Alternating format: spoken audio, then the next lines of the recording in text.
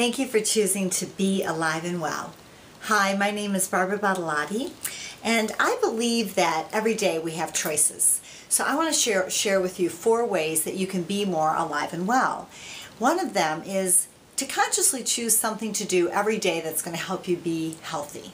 So it could be just choosing the foods that are going to nourish your body. It could be taking your supplements.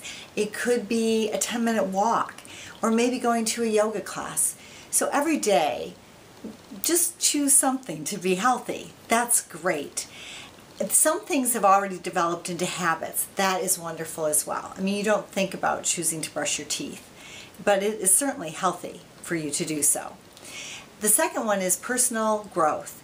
So that could be as simple as just paying attention to your thoughts and changing them around if they're critical or judgmental or they're not really benefiting you. Great way for personal growth, and it can be really something easy to do, and again, it just takes some consciousness. It's a choice. Also, your professional growth. For me, pretty much every day I do something for my professional growth, because the best of who I am, which is part of my personal growth as well, is what I can offer to you, how I can be of service, so that you too can be alive and well. So for my professional growth, it's so much about serving you and developing the website bealiveandwell.com, so that you can learn more things of how to sleep better and eat better and live a really healthy, vibrant life.